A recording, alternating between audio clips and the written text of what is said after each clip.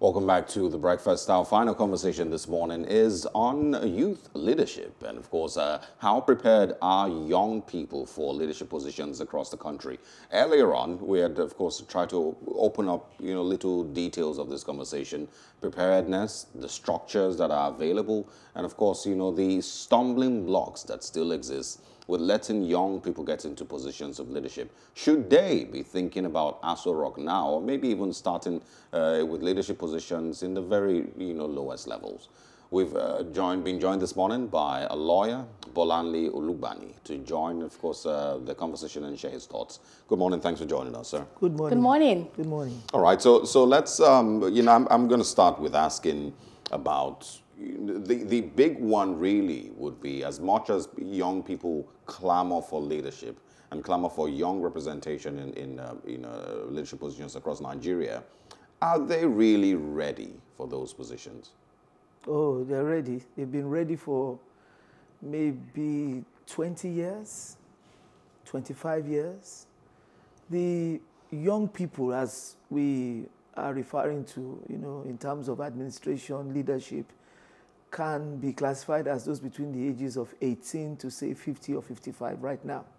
Because those who are at the helm of affairs of this country are the age group of my father and my father's junior brother.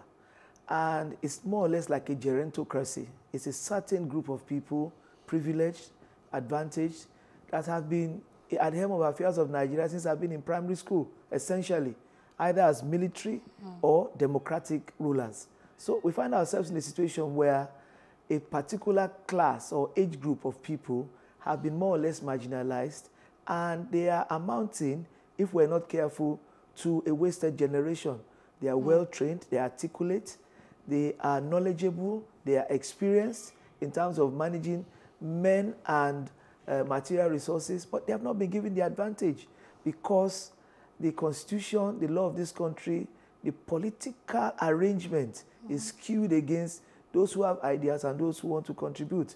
If you are not sponsored by a political party in Nigeria, how do you aspire to positions? Exactly. In those political parties, there are godfathers who choose who gets what. There is no room for independent candidacy. So, how do you do it? I was just going to ask you that, really. The cost of running for public offices in the country is outrageous. Yes. It serves as a barrier to entry in the first place. How can we begin to change that narrative? Well, the law, if we imbibe the spirit of the law, is a very, very good, control device for all of the challenges that we're having. If you set a limit and enforce a limit on political activity expenditure, it goes to help. If you de-emphasize the issue of money politics to a point where to even obtain a nomination form is not in the millions and billions of naira, accruing to the party, that makes it a level playing field for those who think they have ideas to be able to aspire. And their ideas will eventually sell them to the Nigerian people, and the Nigerian people will determine who their best bets are in terms of those in the younger category who are offering themselves up for service. Just a quick addition to that, there was a fact check about the presidential nomination form for the APC. It rose from 27.5 million naira in 2014 to 45 million naira in 2018, but the PDP's nomination form reduced from 22 million naira to 12 million naira. But still, this is in the regions of millions. And imagine a young, energetic person who has all these big dreams for Nigeria. He doesn't have such money. Where does it start from, really? But moving on now, we know that there are talks that for the youth, their own political advocacy, youth activism is on in the space of social media. That they're not ready to actually put foot and put roots down to make the change happen. Yes. Is this so? Well, I think that advocacy on social media, activism on social media is one step away from reality.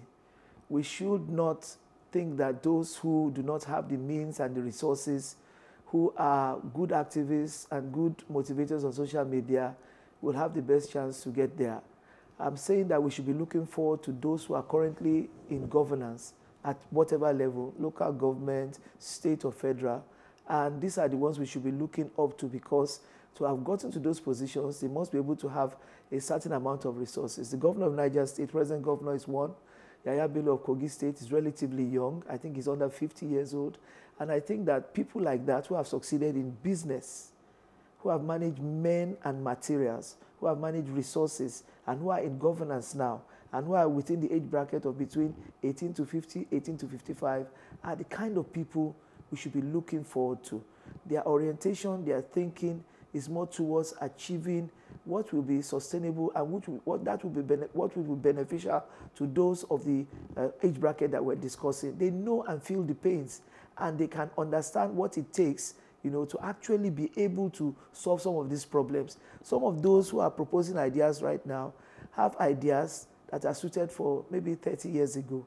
The current situation, demands that someone make policies and programs that empower people, do enough training and orientation, empower them financially to set up, small-scale industries, skill acquisition, and eventually, processes that gear them towards being employers of labor, being self-employed, and even making those industries successful with a view to exporting the goods that this category of youths who are very knowledgeable, who have ideas, can produce. So we need a younger group of people with fresh ideas. Let's also talk a little bit more on the Yahaya Bello example you just mentioned. There's people who, of course, have mentioned that he is one of the young people in government today. Would you say that he has, lived up to, example, and of course is an inspiration for many other young Nigerians who want to get into those positions? Of course, the new EFCC chairman, Abdul Rashid Bauer, is also someone who's been celebrated as being young. Anambra State has one or two commissioners also who are young. But, let's start from Yahaya Bello. Yes, I'm going to go back a little bit in history. General Yakubu Gowon became head of state at 29 under controversial circumstances. Muritala Muhammad had become minister, head of state, and had been assassinated at the age of 36. And our two-time president, military and democratic, General Olusegun Obasanjo, was also in his 30s when he was head of state. So we have a template, but they took power by force of arms, military coup, and they were able to put themselves in positions of advantage where achieving power democratically was not also very difficult for them. Now we have a group of people who, by virtue, as I've referenced the issue of Yahaya Bello is advantageously positioned because, one, he's within the age bracket of 18 to 50, 55. Secondly, the location of the state he governs is a meeting point between the north and the south. He's also cosmopolitan in approach. He's liberal, he's accommodating. He has even taken the example of Lagos State and appointed people who are Yoruba, people who are Igbo into his cabinet. In a predominantly Muslim state, he's gone as far as having what you call religious tolerance. He's, for the first time in the history of the state, built a chapel in the government house. Youth unemployment in Nigeria, by the Nigerian Bureau of Statistics, has, that is, unemployment generally is about 33%. The larger percentage of that is the youth of this country. In that state, Yahaya Bello has done a lot for orientation, skill acquisition, providing capital for entrepreneurship and establishment of small-scale industries, and has reduced to a very large extent youth unemployment in the state. And in addition to that, Yahaya Bello strikes me as somebody who is not thinking within the box. He appears radical. He appears to be somebody who goes against the grain. Sometimes we need to do things a little bit crazily so that we can get onto the right path. We need to do some things that are radical and unexpected to move Nigeria in the right direction. I think all of these boxes, Yahaya Bello actually ticks it and may be a breath of fresh air to what we are currently experiencing in Nigeria. So I think he's a shining beacon for a particular generation.